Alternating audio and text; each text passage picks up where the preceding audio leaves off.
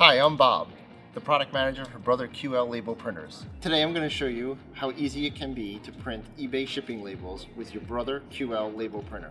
To get started, go into the sold section of My eBay and click the Print Shipping Labels button. All the information you need to create your label is on the Print a Shipping Label page. The ship from and ship to information is pre-populated with the seller and buyer's address. Click Edit to change or add a message to your buyer. Choose your shipping preferences in the package detail information.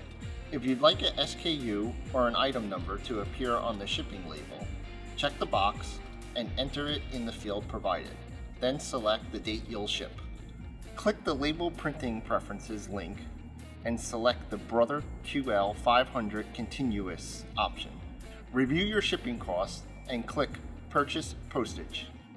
Review and print your shipping label. Confirm that the correct printer is selected for your destination and that the paper size is set to 7-inch postage label. If you have more labels to print, simply click Ship your next item. We hope these tips helped you easily print eBay shipping labels on your Brother QL printer. Thank you. Happy selling.